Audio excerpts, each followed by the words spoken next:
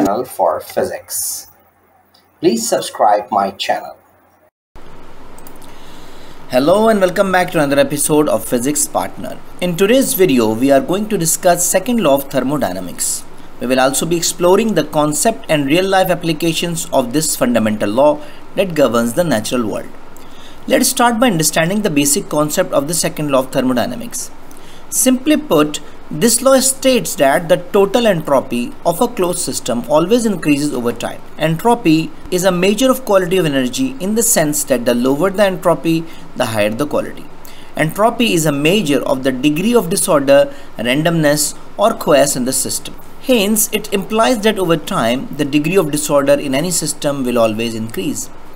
In simple words, the law explained that an isolated system's entropy will never decrease over time. The second law clearly explained that it is impossible to convert heat energy to mechanical energy with 100% efficiency. For example, if you look at the piston in an engine, the gas is heated to increase its pressure and drive the piston. However, even as the piston moves, there is always some leftover heat in the gas that cannot be used for carry out any other work. Heat is wasted and it has to be discarded.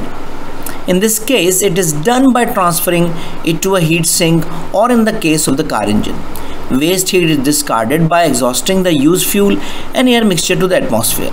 Additionally, heat generated from friction that is generally unusable should also be removed from the system. Now you may be wondering, what does this law have to do with the real world? Well, the second law of thermodynamics plays a vital role in almost every aspect of our daily lives, from energy production to cooking. One of the most significant applications of this law is in energy production. For example, electricity is usually produced in power plants by burning fossil fuels like coal, oil, or natural gas. This process releases heat, which is then used to generate steam that drives turbines, producing electricity. However, the process is not 100% efficient. Some of the energy is lost as heat, which is released into the environment.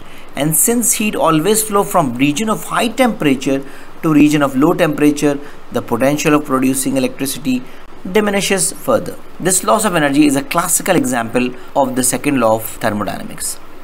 Another example of second law of thermodynamics in action is cooking. Every time you cook food, you are creating a closed system. And as you know from the law, the total entropy within the system will always increase.